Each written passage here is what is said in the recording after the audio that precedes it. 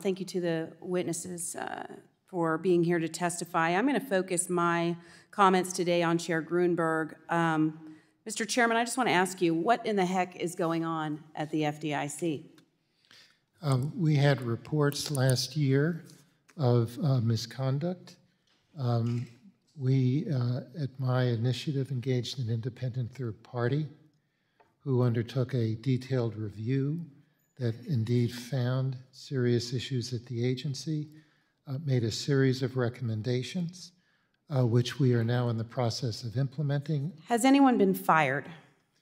I can tell you that in the last 12 months, there have been 16 disciplinary actions, 8 of them involving removal or proposals to remove, and these are at executive and manager Has anyone level been positions. fired? The Yes answer or no? to that is yes. Yes. And you, as the chairman, have been there overseeing the FDIC for 9 of the last 13 years, and it is under your watchful eye that this toxic workplace environment has been allowed to persist, and a rampant boys' club culture that has led particularly your female employees to feel unsafe, dismissed, and unheard. Will you now today take responsibility for that? I have done that previously and committed to implement all the recommendations of the third-party report. But you understand the frustration that the American people may have that this has been under your watch, and it is consistent with President Biden's actions of not really firing anybody that is doing a terrible job.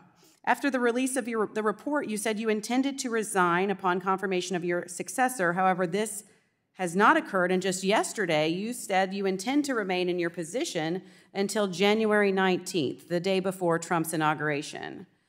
Chair Gruenberg, there are significant issues at the FDIC that are highlighted in the report.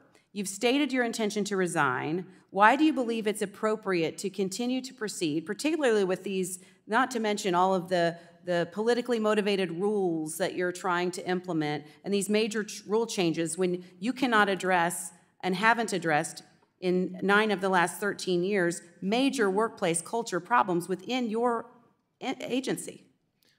Congresswoman, as I indicated earlier, I previously said I would step down when a successor was confirmed. When it became clear that that's unlikely to happen, I indicated that I would step down at the end of the president's term. The report also suggests that your employees don't feel they're taken seriously, and you being here today, I can see why. You refusing to resign and step aside and allow someone else to take over and try to fix the problems that occurred under your watch, how can you justify that when it appears that the workforce lacks trust in your leadership?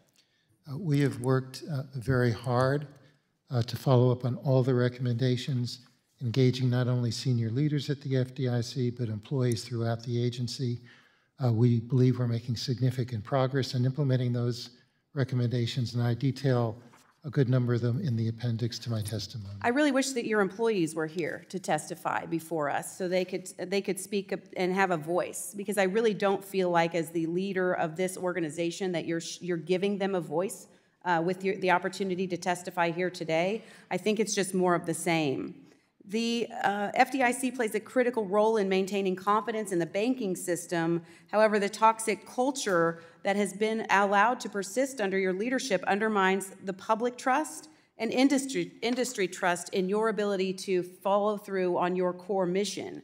Why do you think remaining as chair is the best approach when really, how is that restoring trust with the FDIC among the American people? To allow you to stay and to be here today to testify, really not standing up for the employees that have suffered under your workplace culture? We have committed, and our board has been working cooperatively to implement all the recommendations in the third-party report. How many of those have been implemented so far? A number of them. Let me get back to you with this, specific number, both what we've done and what we have in process.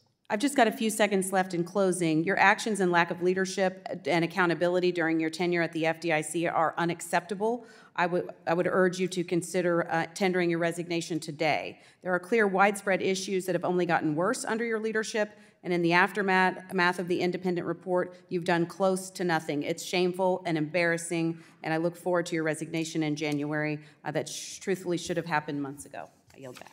The gentlewoman